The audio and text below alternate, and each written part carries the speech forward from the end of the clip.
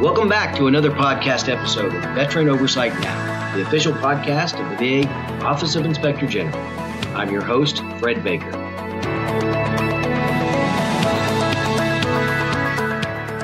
Each month, we'll bring you highlights of the VA OIG's recent oversight activities and interview key stakeholders in the office's critical work for veterans.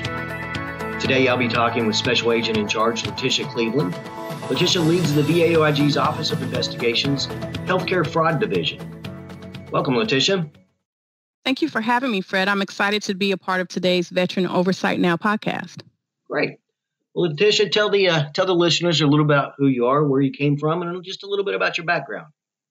Well, I am a native of Wichita, Kansas, but I consider Texas my second home as I spent the majority of my life both in Dallas and in Houston. I actually attended college at Paul Quinn College here in Dallas, which is one of the few HBCUs in the state of Texas. And I was first introduced to the OIG community at Paul Quinn College through an opportunity to participate in their internship program that was offered through another OIG, HHS OIG. I was a criminal justice major, but initially had no aspirations to be a law enforcement officer. As a matter of fact, I had planned on attending law school and was pursuing that before I encountered the agents that visited my campus and were looking for an intern. And I always had a vision of going back to school, taking advantage of the opportunity to be an agent and then going back. But here I am 20 years later. A little bit over 20 years later. I won't say how many much over because then I'll be dating myself, but truly found where I needed to be in the criminal justice arena, fell in love with the mission of the OIGs, the work we did, the people that we work with, the community that we served, and have truly dedicated my entire career to that.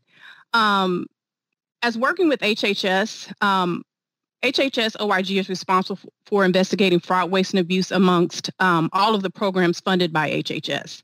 As you're probably aware, Medicare is one of the most heavily funded, federally funded healthcare programs, and unfortunately, it's one of the most heavily defrauded. So the bulk of my career with HHS OIG was dedicated to investigating healthcare fraud or Medicare fraud.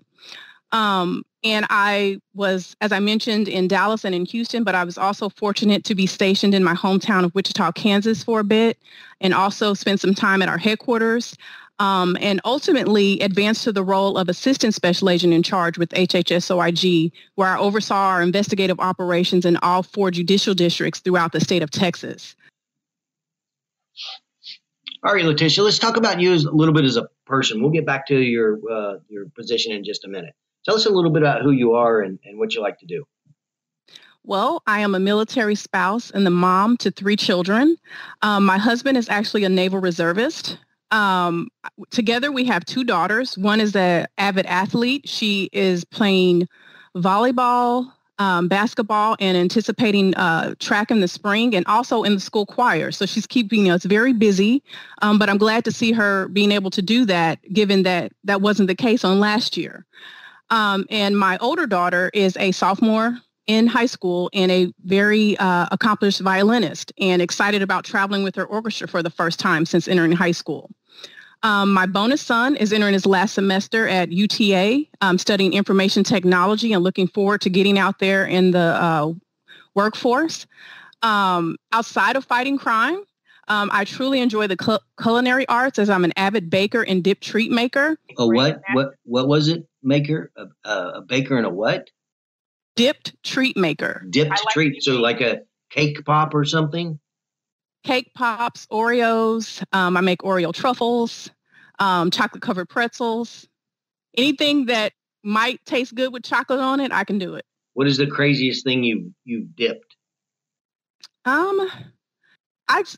Maybe not to most, but I would say the cake pops because they were very challenging for me.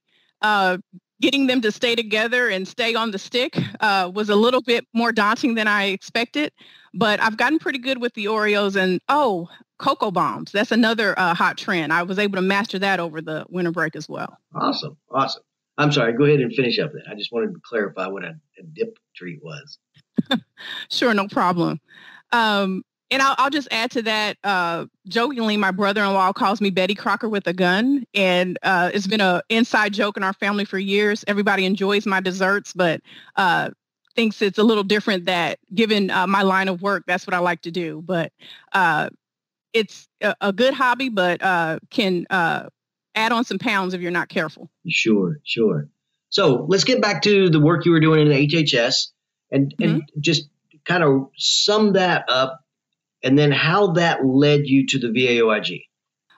In my role with HHS OIG as a assistant special agent in charge, I really enjoyed developing investigative leads and doing that through a number of means, including proactive data analysis, which I hope we'll get into a little bit later in the podcast.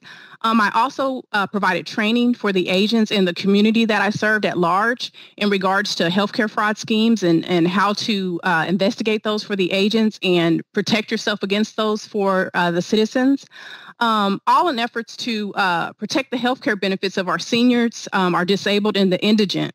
In my new role at the VA as the Special Agent in Charge, or SAC, of the Healthcare Fraud Division, it's allowing me to expand in those areas that I really enjoyed and became very proficient in.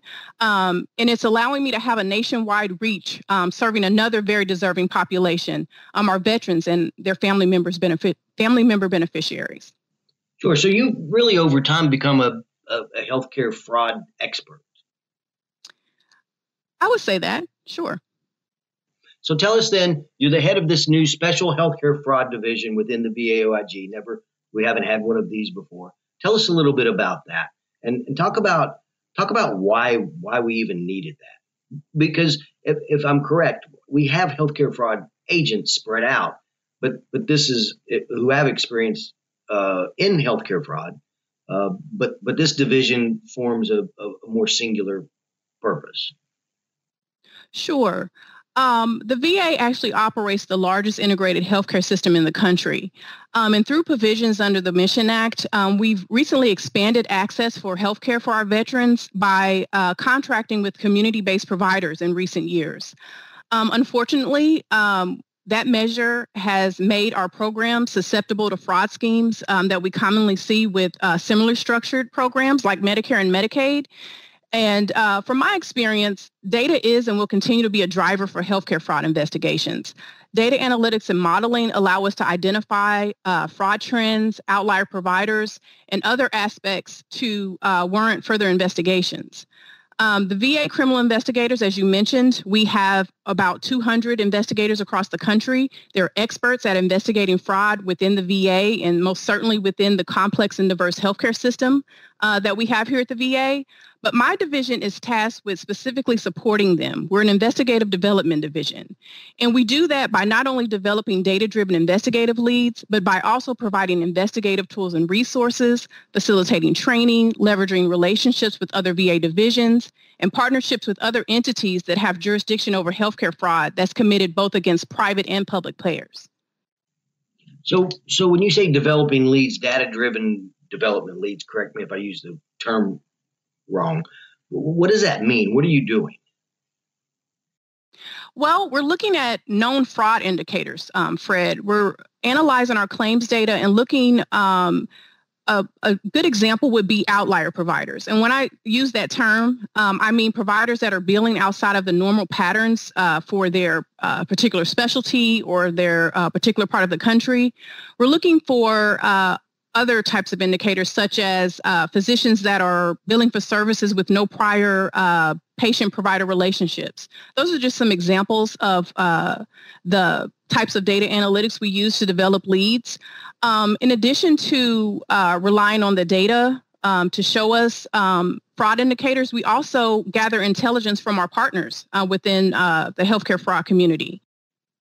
We're part of several national healthcare fraud working groups. As a matter of fact, we created one of our own to partner with other agencies, as well as part of public and private healthcare anti-fraud associations, such as the National Healthcare Anti-Fraud Association and the Healthcare Fraud Prevention Partnership.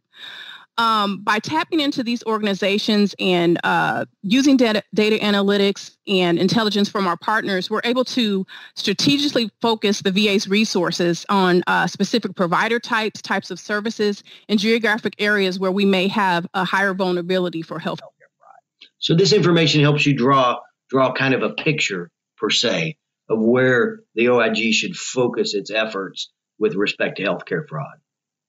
Exactly. And we want to focus on not only what's occurring within healthcare fraud right now, but what's emerging. So we use data to track that as well, coupled with intelligence. Is that what you were talking about, proactive? Yes. So give me an example of what that means.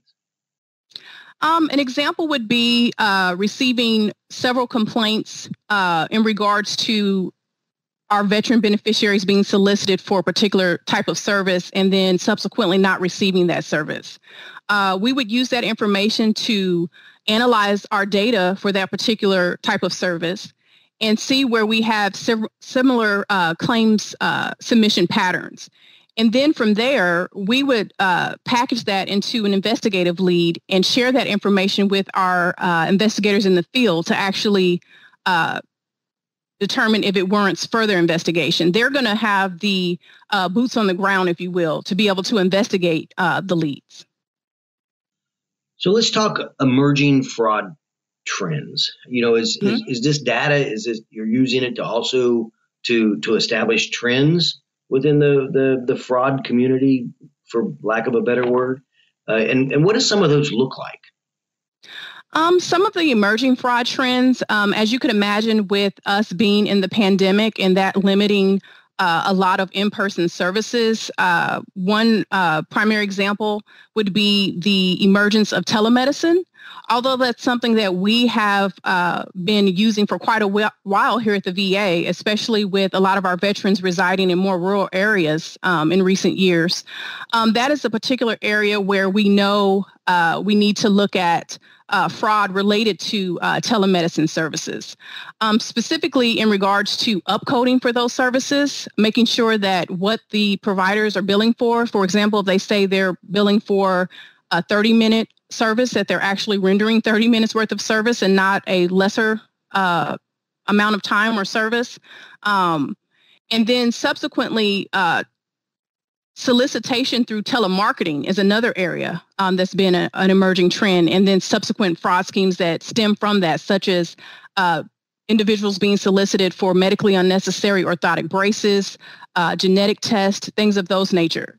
So knowing that those two mechanisms are now in play in the healthcare arena, those are areas that we would need to look into as far as emerging trends, fraud connected to those things. So before we talk about the makeup of the division, you mentioned a little bit earlier, I believe, that data was kind of the future. Data. What do you mean by that? Well, it's not only the future, but it's the present. It's allowing us to be strategic in our work.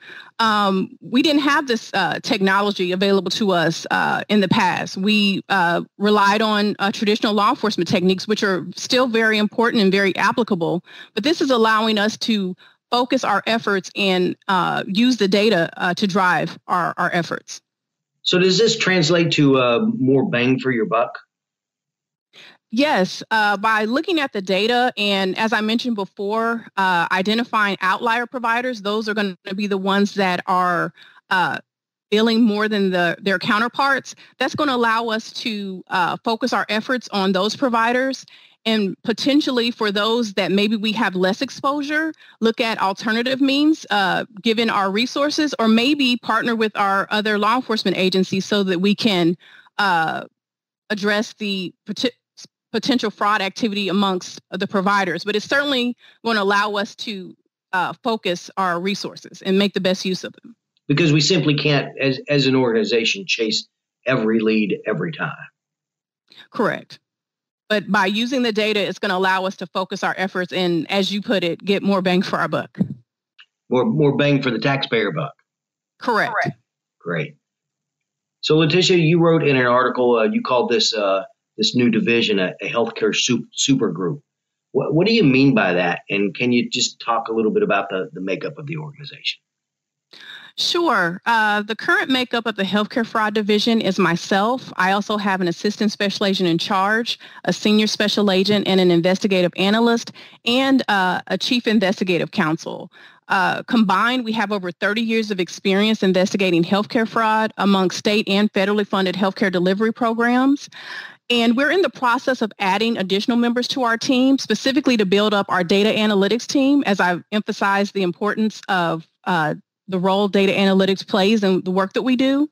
We're planning to add a data scientist that will blend skills related to extracting data from the VA's data warehouse and data analysis, a nurse consultant that will be charged with reviewing claims histories and medical records, and also utilizing data analysis techniques with clinical knowledge to detect irregularities and fraud amongst services provided to our veterans and our family member beneficiaries. And once we're fully assembled, that's what I have dubbed a healthcare fraud supergroup, because we'll be combining not only our years of experience, but our expertise in investigations, legal support, clinical experience, and advanced data analytics. That will be of benefit not only to just the VA, but also to our healthcare fraud investigations community as a whole, as we're partnering with these other agencies and organizations. Great. So what makes it a super group is how unique is this among other agencies? Well, I can say from my short tenure in this role, as you mentioned, we started back in August. I'm starting to learn that we are one of the few agencies that have a dedicated, the only one that I'm aware of that have a dedicated healthcare fraud investigative development division. Some of the other agencies have an individual in that role, but we are unique in that we have an entire division. And I think that's what's going to set us apart and help us to be more impactful in that area. And it makes sense with us operating the largest integrated healthcare system in the country. Great. And before we're going to move on to talk about some of these examples that we have of recent healthcare fraud cases that the VA OIG has worked. But before we do, let's talk a little bit about collaboration with other agencies. What does that look like? And kind of tell me, are we always the lead? Is sometimes somebody else the lead? And how does that help the veteran, right? How does us working with Social Security Administration or HHS OIG, how does that help the veteran? Mm-hmm. Well, from my experience as both a field investigator and a supervisory investigator, it's always been advantageous to conduct joint investigations for a lot of the reasons we talked about. Resources, for one. The VA spends over $21 billion on community-based healthcare services alone, and that's what's estimated for fiscal year 22, just to be clear. As you can imagine, with only 200 agents across the country, that's a daunting task for us to adequately monitor that. And also to investigate allegations of fraud within our programs. So by joining with other agencies, we're able to become a force multiplier, not only for our agency, but for healthcare fraud for federally funded programs as a whole. We're part of the DOJ's National Healthcare Fraud Strike Force, which was started back in 2007, dedicated to combining, similar to our group, data analytics with traditional law enforcement techniques to take on large-scale healthcare fraud schemes. We are actually partners with several of the other federal agencies that have the same focus, as you mentioned, HHS OIG, also DCIS with the work that they do in preventing, detecting, and investigating fraud for TRICARE, the Office of Personnel Management OIG, Department of Labor, U.S. Postal Service, and of course, the FBI, which has a healthcare fraud division. As I mentioned, by doing that, we're able to split the load, if you will, and be more impactful in that area. Great. Thank you, Latisha. So we've got a couple examples we want to talk about just briefly. One thing I want to point out, though, is we're talking about fairly big money, right? We're not talking about necessarily tens of thousands of dollars. In September 2021, there was a defendant who was indicted there in the Northern District of Texas for conspiracy to commit healthcare fraud. It was one of a joint investigation we did with I believe it was, who was it? DOD? Department of Labor, HHS, and the Defense Criminal Investigation Services. But there it was $4 million for unnecessary laboratory testing. Can you tell me just a little bit about that case and This case is an example of one of the emerging fraud schemes that we're facing within the healthcare fraud community, specifically in regard to unnecessary laboratory testing. I mentioned telemarketing and telemedicine. We're seeing that a lot of beneficiaries are being solicited for unnecessary laboratory testing. In light of COVID-19, we're seeing that quite a bit.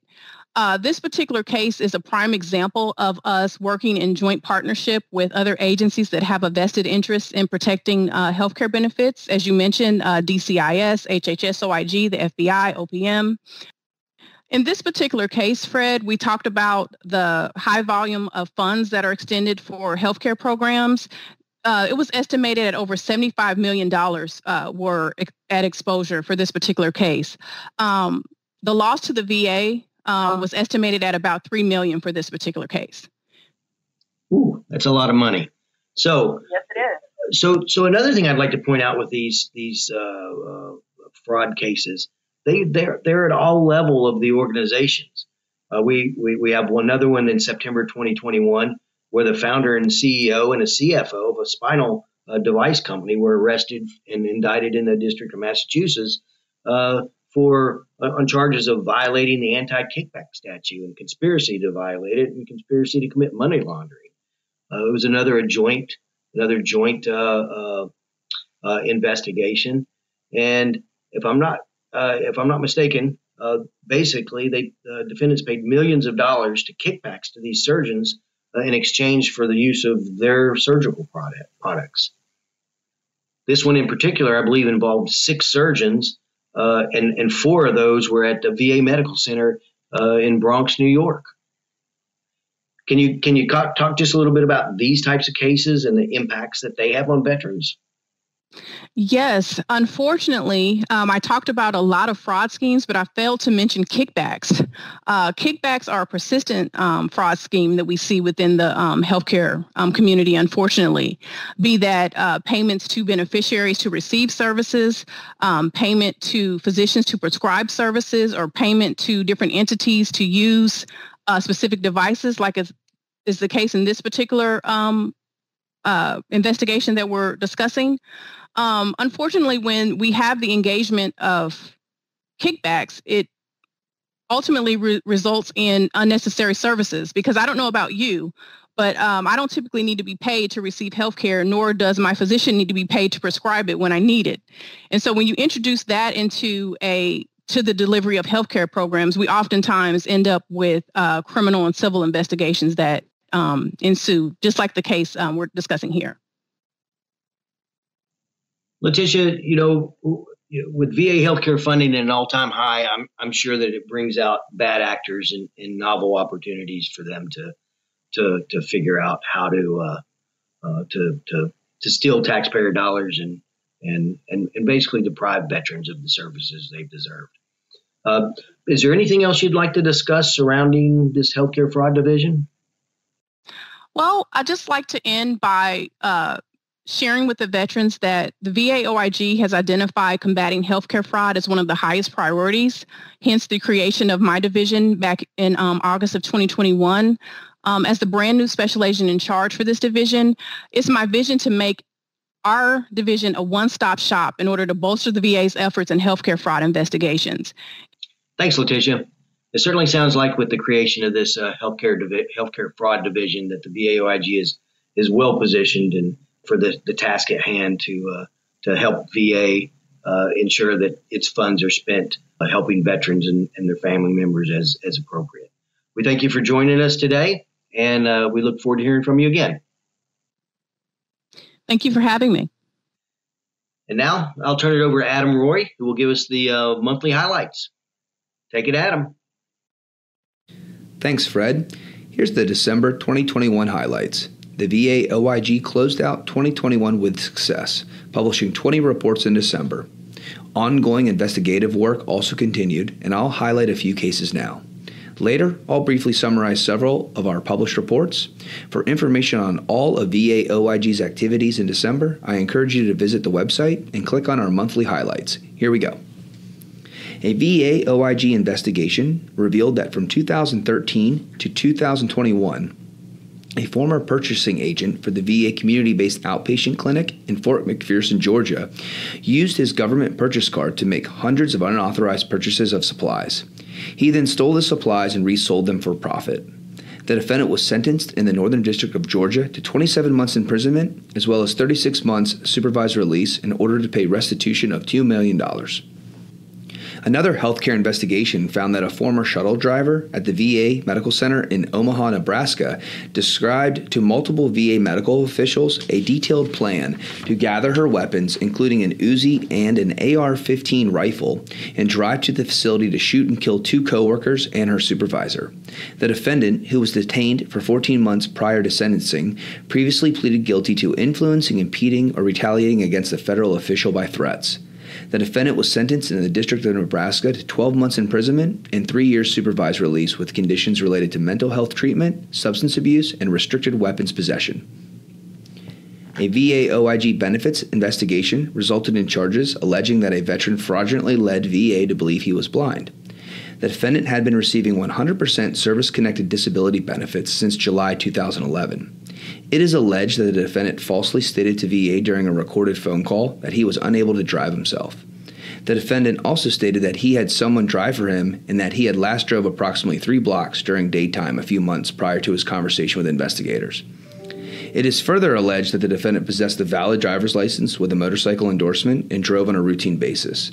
The defendant was found guilty in the Middle District of Florida on charges of theft of government property and false statements. The loss to VA is nearly $430,000. In another benefits-related investigation, charges alleged that from March 2009 to February 2020, a defendant used VA and Social Security Administration benefit funds intended for the care of elderly, mentally ill, disabled, and veteran beneficiaries for her own personal use. The defendant was arrested after being indicted in the District of Columbia on charges of mail fraud, wire fraud, theft of government property, aggravated identity theft, representative payee fraud, making a false statement, tampering with documents, and first-degree theft. The defendant was charged with stealing more than $400,000 in government benefits from tenants of her rooming house. Of this amount, at least $170,000 was VA funds. VA OIG, Social Security Administration OIG, and Special Inspector General for the Troubled Asset Relief Program conducted the investigation. Another multi-agency investigation resulted in charges alleging that a former federal contractor obtained federal contracts while he was debarred. It is also alleged that the defendant posed as a federal contracting officer in order to negotiate fraudulent contracts with victim companies to complete work on contracts the defendant had been awarded. The defendant was linked to multiple companies and individuals that fraudulently obtained approximately $2.4 million in government contracts. Of this amount, approximately $800,000 was awarded by VA. The defendant pleaded guilty in the Eastern District of Washington to wire fraud and aggravated identity theft. The investigation was conducted by VA OIG, Defense Criminal Investigative Service, Army Criminal Investigation Command Major Procurement Fraud Unit, the Air Force Office of Special Investigations, the Naval Criminal Investigative Service, and OIGs from General Services Administration, Department of Justice, and Department of State. Now to published reports. The VA OIG examined whether the Veterans Health Administration implemented systems to report on COVID-19 vaccine supply to VA medical facilities and doses administered to VA employees and veterans enrolled in VA's healthcare system. The OIG determined that facility-level vaccine supply data, which are manually entered, were not verified, and vaccination data in key systems contained inaccuracies due to inadequate validation and user error. The team also found that some VHA staff initially lacked system access to enter employee vaccination data, and the VHA COVID-19 vaccine dashboard contained unvalidated data. Accurate data are needed to schedule COVID-19 vaccinations, report the percentages of vaccinated veterans and employees to the CDC, and help prevent COVID-19 vaccine theft. In the report, the OIG recommended verifying medical facility vaccine supply data, monitoring and minimizing data entry errors, and ensuring the dashboard data are reliable, accurate, and complete. Another VA OIG report deals with the Veterans Benefits Administration.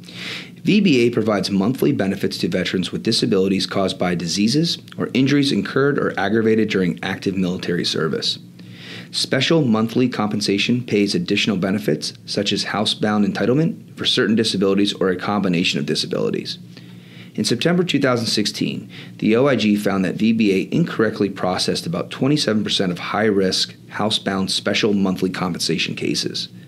The OIG conducted a recent review to determine whether VBA implemented the OIG's 2016 recommendations. VBA continues to have the same estimated error rate, resulting in about $165 million in improper payments. Without improving oversight, accountability, and monitoring, VBA risks wasting taxpayer dollars and potentially subjecting veterans to repay overpayments. The OIG made 6 recommendations in the report. The OIG examined whether VA has an effective governance structure for ensuring deceased veterans' unclaimed remains are interred with dignity. The review was initiated after reports of deceased veterans' unclaimed remains being stored in a funeral home for decades. The review revealed significant deficiencies. VA had insufficient outreach to likely custodians of unclaimed veterans' remains and failed to fully engage entities with databases that could help locate them. In addition, the financial structure does not support cross-administration accounting, increasing the potential for fraud and duplicate benefit payments. No single office or executive was responsible for overseeing more than 24 offices providing related benefits and services. As a result, VA does not have an accurate count of veterans whose remains are unclaimed. Remains that are unidentified could be placed in mass graves or stored for years unnoticed. The OIG made 11 recommendations to address the issues identified. The VA Mission Act of 2018 requires VA to conduct an inventory of its healthcare system's capacity, identify gaps in furnishing care to veterans, and make recommendations for modernizing or realigning VA facilities to fill those gaps. The OIG audited the accuracy of data measuring VA's specialty healthcare capacity. VHA will use the data to fulfill the requirements of the Mission Act. The audit examined the accuracy of 3 data components: workload, wait times, and provider clinical time allocations. The OIG concluded that only the workload data inaccuracies were significant enough to affect potential management decisions. VHA's reported fiscal year 2019 workload for 12 specialties across all VA care providers was found to be overstated by 10.7%, or about 563 full-time equivalent physician positions. This overstatement could result in the waste of taxpayer dollars and diminish access to care for some veterans. The OIG recommended that the Acting Undersecretary for Health perform additional analysis to ensure materially accurate data are used for implementing recommendations regarding facility modernization. During a healthcare inspection, the OIG assessed an allegation that the VA Southern Nevada healthcare system in Las Vegas failed to diagnose and treat a patient's cancer. The OIG substantiated that providers failed to make a cancer diagnosis and treat the patient's cancer. Pulmonary staff did not follow up, and primary care providers did not ensure completion of annual lung cancer screening. Primary care providers did not follow up after a renal nodule had increased in size, and the patient did not have prostate cancer reoccurrence surveillance. One primary care provider delayed ordering an oncology consult, copy and pasted documentation, and did not document an assessment of the patient's lung nodules. Facility staff documented resolution of a family member's complaint despite not contacting the family. The OIG made 5 recommendations to the facility director related to lung cancer screening and follow-up care, abnormal radiology findings follow-up, patient surveillance after prostatectomy, documentation, and complaint responses. The OIG conducts financial efficiency reviews to assess oversight and stewardship of funds at VA healthcare systems and to identify opportunities to achieve cost efficiencies. In one of the reports we published in December, the OIG assessed the oversight and stewardship of funds and identified opportunities for cost efficiency at the Eastern Oklahoma VA care system. The team focused on 4 areas: the system's review of open obligations for goods and services to determine whether they were still valid and necessary, the use of purchase cards such as requirements for documenting transactions, the number of administrative staff compared to similar facilities and the accurate recording of labor costs, And 4, efficiency in pharmacy operations, such as inventory management and the healthcare system's efforts to reduce costs. The OIG made 9 recommendations for improving cost efficiency. The number of recommendations should not be used, however, to gauge the system's overall financial health. The intent is for system leaders to use these recommendations as a roadmap to improve financial operations in the areas reviewed. The OIG also published Comprehensive Healthcare Inspection Program, or CHIP, reports for Fayetteville VA Coastal Healthcare System in North Carolina and the Hampton VA Medical Center in Virginia. While the OIG selects and assesses specific areas of focus on a rotating basis each year for CHIP reports, the evaluation of VHA facility leadership performance and the effectiveness is an ongoing review topic. The results of facility leadership evaluations are published in CHIP summary reports. The CHIP summary reports published this month evaluated women's health care as well as leadership and organizational risks in VHA facilities in fiscal year 2020. Finally, we published 2 Vet Center Inspection Program reports that evaluated the quality of care delivered at vet centers. The first report focused on Continental District 4, Zone 1, and selected vet centers in Casper, Wyoming, Denver, Colorado, and El Paso and Midland, Texas. The second report focused on Pacific District 5, Zone 2, and selected vet centers in Fresno, High Desert, and Santa Cruz County in California, and in Honolulu, Hawaii. The inspections focused on 6 review areas: leadership and organizational risks, quality reviews, COVID-19 response, suicide prevention consultation, supervision and training, and environment of care. Well, that's it for December's highlights. Stay healthy, stay safe, and keep listening. Until next time. This has been an official podcast of the VA Office of Inspector General. Veteran Oversight Now is produced by the Office of Communications and Public Affairs and is available at va.gov/OIG.